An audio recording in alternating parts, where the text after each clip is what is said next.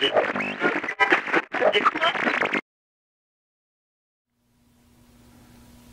fellow hams, just a quick little video. Earlier today I was part of a discussion on one of the Facebook pages about magnetic mount antennas. Somebody had one sitting on a table and he was getting lousy performance, and somebody else said just stick a metal plate under it. And my argument was that you needed to have an electrical connection to the metal plate for it to be a true ground plane.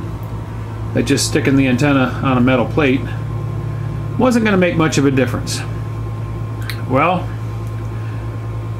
there was some argument, and you know, the way I am, if I'm not sure about something, if I'm not 100% sure, I'm going to test it. So down here in the basement I've got this old mag mount 5/8 wave 2-meter antenna sitting here in this back old coal room, sitting on an old wooden box.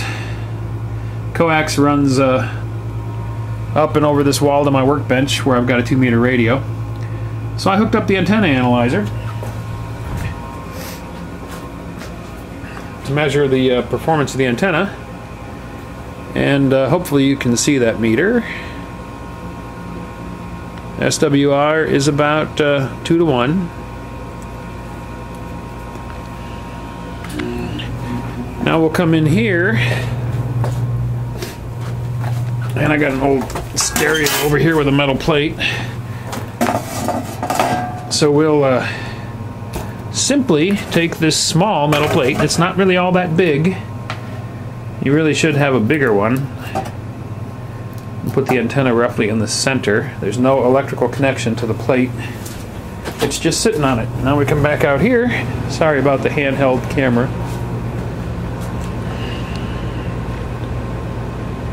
Same frequency, SWR is about 1 to 1 without an electrical connection to the plate.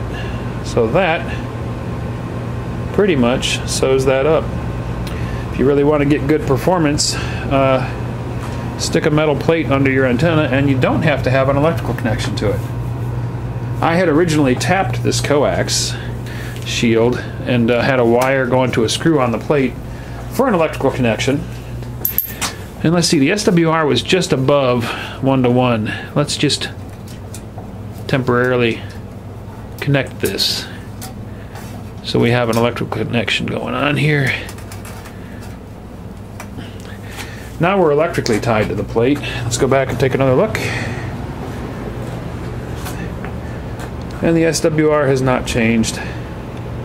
Still just above 1 to 1. So that settles that. Now I know for certain that you don't have to have an electrical connection to a ground plate for it to be effective. The antenna just has to sit on a metal plate. Bigger is better. I'm sure of that. And what I did to tune this antenna, by the way, here's another little quick tip. I wrapped a copper wire around it, and I can just slide this up and down on the antenna to lengthen it and shorten it. I'm not worried, since I'm not outside and there's no wind or anything. I can just tweak the antenna that way. Quick way to do that. Copper makes contact with it here, and you can just slide that.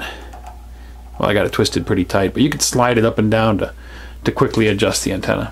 So there's your quick tip for today. If you're going to use a mag mount antenna inside, put it on a metal plate, and you don't actually have to have an electrical connection to the plate for it to be effective. Confirmed. Thanks for watching.